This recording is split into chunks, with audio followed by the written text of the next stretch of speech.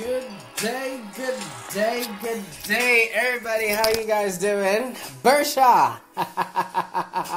Bersha, you see what I meant, right? When I said your video was a bit long. It ate all my internets. Christine Marsh, how you going? Thank you so much for tuning in. Robert Broker, thank you so much for tuning in. Everybody else that's in the house, thank you so much. I'm hoping you had a fantastic weekend. I sure did. Took my girls out for the day on Saturday. We went to some old and abundant gold mine, and the only reason why they left the mines apparently is because there was no market for the gold within Victoria. And I'm thinking, wait a minute, in as much as people want gold, they should have somebody who wanted to buy it off of them. So if you don't see me in the next couple of days, I might have gone out there and figured out how they actually did it in the gold era there, and maybe get me a claim of gold. All right. So, I mean, obviously, if you know what this show is about, my name is Prosper Tarovinga, and very excited to bring you on board today's show, where I'm talking about how you can master your own self, your own mind, and your own discipline. And we're talking about Monday is not the problem. Remember, you're always going to have 52 Mondays a week, or how many ever Mondays that you're going to be having. They're always going to be coming. You're still going to be the constant person. So what should you do as a person to actually get ready for all the other Mondays that are left in 2017 and the ones that are coming up in 2018? The reason why I do this is because I believe every online business that's actually working really, really hard should be profitable and enjoyable. And I also believe that as online business people, we should be able to create for and relate to those that we're going to be demanding money off of. So that's the reason why you have to be on point, whether it's a Monday, whether it's a Tuesday, whether it's a Sunday, because now we live outside the 24-hour global box. All right, you never know where your customers are checking in from, and so you really got to be prepared for that, okay? So that's the reason why every single day, every single business day at 2 p.m. AEST, we sit around here for 30 minutes so we can help you earn more money with less struggle. And in the process, I teach a simple 4-step system that is designed to help coaches, consultants, and service professionals like yourself to brand, market, and sell your services so that you have a business that's actually enjoyable and profitable. Now, thank you so much for tuning in. I really hope today, you are all well rested from the weekend. Nicole, how are you doing, my love? Thank you so much. And I'm still buzzing from our chat on Friday. Thank you so much for your gratitude right there. I know, in as much as it's hard to believe that, this whole entrepreneurship is an easy thing, it's all to do with your mind. All right? I'm going to say that again. It's all to do with your mind. It's not going to be a simple trick or a hack, or it's not going to be, somebody, coaching you or whatever it is. It's going to be up to you to actually take on the baton and say, this is what I'm going to be doing. This is how I'm going to want to live my life, etc., etc. Okay? Somebody can give you the 5-step process for you to losing weight, but if you see a hot fudge sundae, in front of you, are you going to let it go, or are you going to think of the diet that you're supposed to be doing? Do you know what I mean? There's always the debate of, should I sleep, or should I go to the gym, or should I study, or, not read, etc., etc. So it's all up to you. Do you know what I mean? No one is going to come and knock on your house's door and say, hey, Scott, hey, Patricia, hey, Nicole, it's time for you to actually start working in your business. It's all to do with the self-discipline that you put onto yourself, the self-discipline that you hold yourself accountable for. Everybody else that goes on to a coach or to a program and wants a guarantee, I want to ask you a question. Have you ever asked yourself, what am I guaranteeing to bring into this world? What am I guaranteeing to, in order for me to receive the money or the lifestyle that I'm looking for? All right? Renisha, thank you so much for tuning in. And Deborah Harris, thank you so much for tuning in. There's a lot of studies that show that people with self-discipline are much happier. People with self-discipline have better relationships. People with self-discipline have businesses that are actually profitable and enjoyable. But why is that? Because when you put yourself up to a certain level, nothing can ever put you down. It is what happens in our brain, it is what happens in our minds that stops us dead in our tracks. Alright? Every time you watch a scary movie, alright, okay? Every time you watch a scary movie, you start, tripping on yourself. But the first thing you would have done is grabbed popcorn, you would have grabbed a drink, you would have made sure the seat is comfortable, and everything was fine up until something that you put in your head made you start thinking of other things.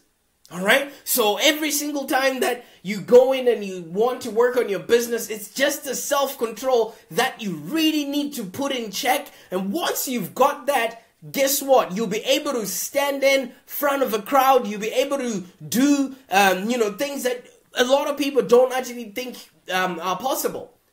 All right? Because at the end of the day, people with a higher degree of self-control, they spend less time debating whether or not to indulge themselves in certain behaviors. First of all, some behaviors that are detrimental to their health, or second of all, behaviors that will make them, procrastinate or not complete their tasks. Alright? So if you're self-disciplined, you would know that every single day, whether it's Monday or Tuesday or Wednesday or Thursday or Friday or Saturday or Sunday, you wake up at a particular time, you do a particular thing, and you get particular results. Monday will stop becoming an option. You would wake up at exactly the same day, time as you would wake up on a Sunday morning or on a Saturday morning, knowing that your outcome is determined by the work and the input that you put in. That is self-discipline. All right? And when you start looking at self-discipline around your relationships, your health, you're able to make positive decisions that will then help you perform well. Humans are creatures of habit. All right. Right now, if I would ask you to start brushing your teeth, you would do so without even thinking of what's needed. You know you need toothpaste. You know you need a toothbrush. It's things that are already ingrained in your mind. You do that subconsciously. What if you start making habits that, like reading, habits like speaking in front of a camera, habits like speaking to other people that would help you in your business? It becomes effortless. And the more you do things effortlessly, the more you don't even feel the pinch when you actually really need to do it at the right time. And there's never going to be a right time. You never know what piece of content you're putting out there is actually going to be it for you. All right? So at the end of the day, just don't let, small impulses or feelings dictate your choices. Alright, I put up a status a little bit earlier on that don't let something or someone with the significance of a speed hump become the roadblock of your entire life. Just like I was talking about a scary movie earlier on. You knew your house was perfect before you switched off the light and started watching Saw 3 or whatever it is. What makes you now think that after 3 seconds of watching that video, everything in your house is haunted? It's what you do in your head. It's what you think to yourself, and it's the disciplines that you've infected on yourself that cause you to react in such a way. All right? So you want to make, level-headed decisions. As a result, you need to make sure that you are satisfying, your disciplines, and you are actually living a life that leaves you with a happier existence. All right? It's not easy, I know, waking up every single day on a Monday and being on top of things. But if your habits and if your disciplines are already in tune with that which you want and that which you wish for in your entire life, nothing will ever seem like work. And that's the reason why they say everything that you do, if you really, really love it, it never seems to be like work. All right, and Robert says, that happened to me the first time I watched The Grunge. What, did you start scaring yourself? Okay, so, there are things that you need to learn, especially, things like self-discipline to actually gain the willpower to live a happier life. Why do you think some people that are successful, they're always hitting goal after goal? It's the habits that they have.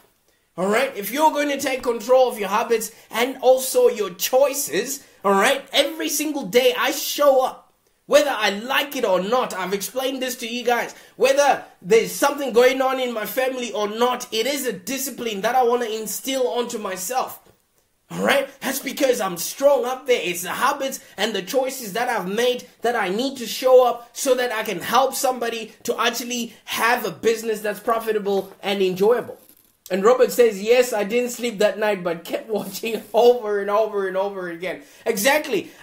Some people are a glutton for punishment, Robert. So maybe your stimulation is to just scare yourself so that you release endorphins or whatever it is. Look into that, okay? It might not just be the scary movie, but it might actually be the way you are conditioned. All right? And Jeffrey, thank you so much for tuning in, man. All right, so I'm going to try and go through some of the powerful things that I actually do and some of the powerful things that I've also seen other people do in order for them to actually master their own self-discipline. First of all, the one thing about discipline is knowing what your weaknesses are. I know the whole thing, our human existence, we look down upon anything that's deemed as weak. We hardly ever talk about our weaknesses. We only want to talk about our strengths and what makes us tick. But when you know your weaknesses, you know what to avoid. All right? You know what not to be. That's the reason why some rich people want to hang around poor people, so that they know what not to be, so that they know how not to act, so that they know how not to dress. All right? I'm not being racist or whatever it is, but then I'm just trying to explain to you that you need, because we live in a world of duality, all right? You need right and wrong for you to know what is the right way or the right path. And Scott says, choice is the greatest revelation I received. Thank you so much for that contribution there. When you can make choices of your own, then you know you are actually self-disciplined, okay? When you know your weaknesses as well, like I was about to say, the one thing is we all have our weaknesses, but we never get to study them. We never take time to actually know what it is that is our biggest weaknesses. Whether, like Robert, your weakness is wanting to watch a scary movie in order for you to feel validated or something like that. Whether they're snacks, or whether it's food, or whether it's potato chips, or whether it's chocolate chip cookies, whatever, or whether it's technology, it's slowly becoming a weakness for other people. Facebook is actually a big weakness for other people, or any game that you might be playing. They have similar effects on us. You know why? Because as soon as they come in, as soon as they take precedent, guess what happens? We stop everything that we're doing in order to satisfy that weakness. But if you're not sure what that weakness is, if you don't acknowledge your shortcomings, whatever it might be Facebook, those games, watching movies or whatever, too often, a lot of people would either try to pretend that they don't have those vulnerabilities or that it doesn't actually exist. And guess what happens? The more you try and resist it, the more it tries to surface. You know why? Because it is a thing.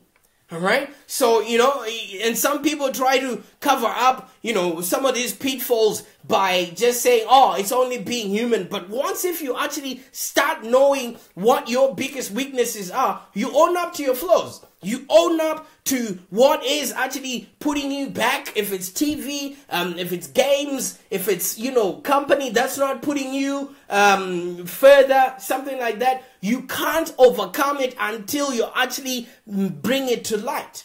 All right? So start studying what your weaknesses are and figure out how you can actually get rid of them instead of trying to avoid them. That way, you can start cultivating self-discipline.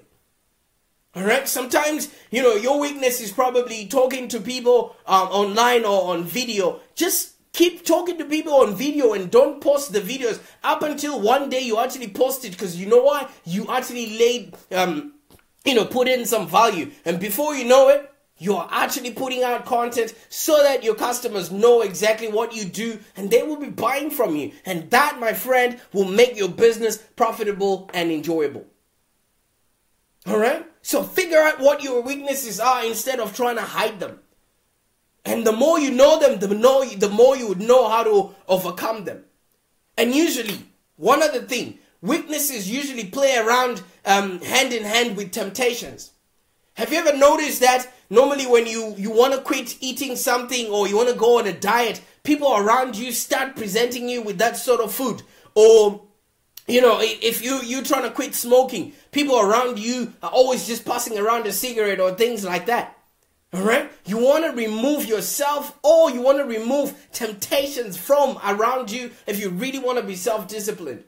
Like I said, we are human. We fall in for the finer things of life, but not all of them are usually the best. Some things will inhibit our productivity. Some things will inhibit our confidence. Some things will inhibit our own self-esteem. Because if you smell of cigarette smoke, how are you going to be in front of your clients? All right? So like the saying goes, out of sight, out of mind.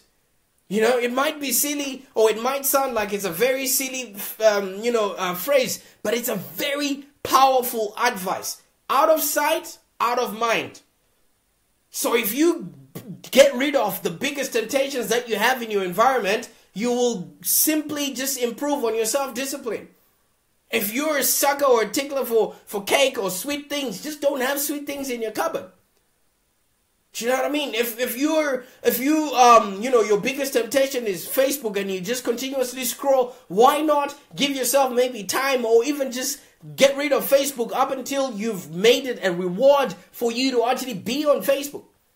Out of sight, out of mind. Whatever you don't have around you is not going to be registering in your subconscious. All right? So I always talk about this. If you want to eat healthier, just toss the junk food in the trash. Yeah? If you want to improve your productivity at work, turn off social media notifications or even just silence your mobile phone. Do you know what I mean? So at the end of the day, whatever you don't pay attention to is not going to surface in your body or is not going to surface around you to distract you. So the fewer distractions that you have, the more focused you're going to be in actually accomplishing your goals. All right? So you really want to set yourself up for success every single day by ditching bad influences. All right? Gretel. Gretel is a really very good friend of mine. We went out together over the weekend. Thanks for tuning in, by the way. And her and my wife have started this, diet fad that they're going to be doing. It's really beautiful to watch. You know why? Because they are actually doing it. They're actually going out of their way to take away all the distractions in front of them, which is the sweet foods, etc., etc. And they, I think, have set clear goals. I'll be checking in with them, and I hope they have an execution plan. All right? So that's one other thing. Once you've taken away all the temptations, once you've taken away all the distractions and you know your weaknesses, make sure you've got clear goals and you've got a way to actually get through to them. The best way to do anything is to start with the end in sight. This is how you do it. Just like a GPS. When you want to go to Brisbane, you type in Brisbane first in the GPS, and then the GPS works itself backwards to where you are exactly on the map. All right? It doesn't start from where you are and start figuring out where your destination is. So if you have an execution plan and if you've got clear and set goals, you actually have the discipline to wake up every single day and work on your business or the people that you're going to be, asking money off of. All right? If you really, really hope to achieve self-discipline, you must have a clear vision of what you're hoping to accomplish. Okay? You must have a clear vision of where you want to go and how you're going to do it. And you must also have an understanding of what success means to you. Once you have all of that, once it's all clear, once you actually know where you're going and once you know how you are going to be doing it, no Monday or no Mondayitis will ever get to you. You know why? Because Monday is only a couple of hours that are also part of your grand scheme of plans. Yeah? Monday is just a few hours. Stop giving Monday the respect that it doesn't need, on your way to success. You know what I mean? So it's just a few hours that you have to go through on your way to the bigger goal. So after all, if you don't know where you're going, it's easy for you to lose, track, or it's easy for you to be distracted by smaller days or smaller hours that you have to go through in order for you to actually win the final, destination or whatever your success, place looks like for you. All right, so you need to have a clear plan, and each of the steps that you're going to be taking needs to be in the order that you are actually enjoying it in the process, because the more you stop enjoying what you're doing, you will backtrack. So in order for you to reach your goals, it has to be something you practically are enjoying to do. All right, figure out who you become when you are doing those things and start becoming friends with that person. All right, and then you grow into that person, because the more you like something or some sort of feature that comes out when you're presenting, just like I enjoy meeting every single one of you guys coming in live with me right now, and the more that, it's like a drug for me now. I enjoy it so much that if it's a weekend or so, I'm like, oh, wait a minute, it's 2 p.m. Am I supposed to be going live or not? The adrenaline, of having a live conversation with people, anything can happen. All right? Anything can happen. And that's my high. That's what I ride on. Musaka Duncan, thank you so much for tuning in, man. So you want to sort of see how the person you become while you're doing those things. If you actually enjoy being that person, it will enhance you to become more of that. Yeah? And one other thing that you can do is to create a mantra to keep yourself focused. Have you ever noticed I always keep repeating the same thing, that I want to help you have a business that's profitable and enjoyable. In the process, my business is getting profit. In the process, I'm also enjoying working in the business, and I want to impart that onto you too. All right? So once you have a mantra or some sort of vision line or some sort of manifesto, if you keep working and plugging towards that, you are actually speaking your dreams into existence. Yeah? And I know a lot of successful people that actually use this technique to stay on track in order to establish a clear finish line. Like, I want a business that's profitable and a business that I enjoy working in. And that's the reason why every single day I come around and I spend time with you guys like this. And Robert said, I consider that Saturday show I'm on weekly therapy. Yeah? Cool. So at the end of the day, all of these things, as you can notice, guys, it's got nothing to do with a trick or a hack. It's got nothing to do with the software. It's got nothing to do with a shiny object. It's got a whole lot to do with the star player that is you. All right? It has a lot to do with how you condition yourself, how you actually discipline yourself. Because, get this, guys. Nobody was born with self-discipline. Nobody was actually ever born and then they had the self-discipline with them. It's something that you learn along the way. It is a learned behavior. Whether you want to or not, you will acquire some sort of a discipline, but your choice to make sure that the disciplines are a good one or a bad one. And Nicole says, this is one of my reasons why I listen to you. Oh, you're too kind. Thank you so much. Just like any other skill that you want to master, guys, it's really daily practice, repetition. Why do you think I show up every single day? Because I gotta repeat, I gotta instill it inside my brain that this is now what I am doing. This has become my life. And there's people that depend on me showing up. You just don't go to the gym, lift heavy things, or just do a couple of curls and then you have abs or you have, biceps already. It's like going to the gym. Willpower, self-discipline, they take a lot of work. All right? They take a massive amount of commitment, but once you start doing it, it stops becoming work. So the effort and focus that you need to put on self-discipline might be draining. But if you know what you're going to be at the end of the day, if you know what your mission is going to be at the end of it all, that will move you. That will constantly make sure that you are working away. You don't even count the cost. You don't even count the hours. You don't even count whenever it's wrong. All you're doing is you're just plugging away and doing what you're meant to be doing. You know why? Because your life depends on it. Because it does.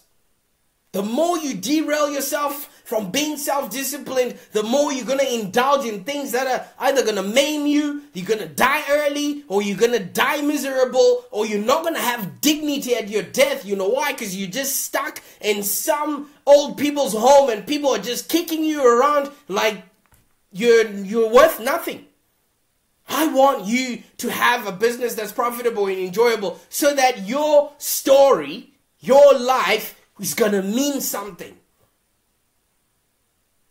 Alright? As time passes, it might become difficult and more difficult to maintain that willpower in check. But the smaller pieces that you do, you are way better than half of the population out there. The bigger the temptation or the bigger the goal, the harder it is to actually maintain. That's why so many people can do it. But the little that you do, is going to get you closer and closer to where you really want to go. And it's all to do with the self-discipline, your health, your mind, your welfare, the people around you, the relationships, your money, everything. Yeah? The more challenging it can feel to actually tackle these tasks, it's going to require more and more willpower. That's why when you're going uphill, you press a little bit more on the accelerator so you get the wheels turning a bit faster. So work on building your self-discipline through daily diligence. Every single thing that you do matters. Every person that you talk to matters. Every like, every heart, every reaction that you put out there on social media matters.